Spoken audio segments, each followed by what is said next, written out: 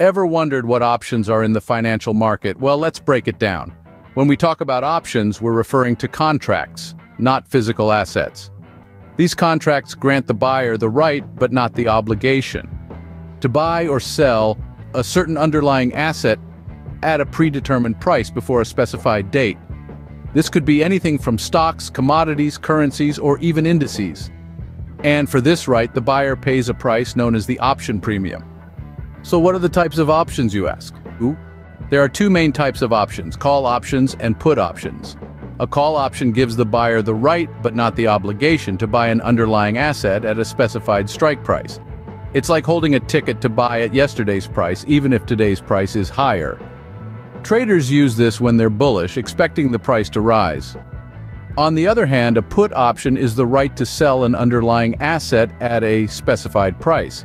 This is used when traders are bearish, expecting the price to fall. Now, why are options important in finance?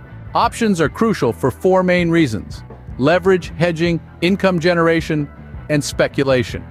First, leverage allows you to control a larger amount of an asset with a smaller investment. Then there's hedging, a safety net for your investments against potential losses. Third, income generation. You can earn from premiums by selling options. Lastly, speculation gives traders the chance to wager on future price movements without owning the asset. Each of these facets provide unique benefits, expanding your financial toolkit. Let's illustrate this with an example. Imagine a stock trading at $100 per share. You predict it will rise to $120 within a month. Now, if you buy the stock outright, you'd spend $10,000 for a potential $2,000 profit.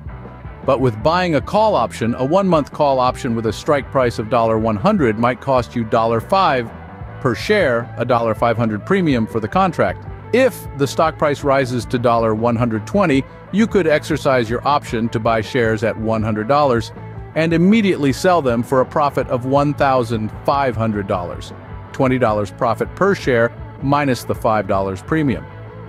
You'd only spend $500 for a potential $1,500 profit. However, be mindful of the risks. Options trading can be risky due to leverage, time decay, and complexity.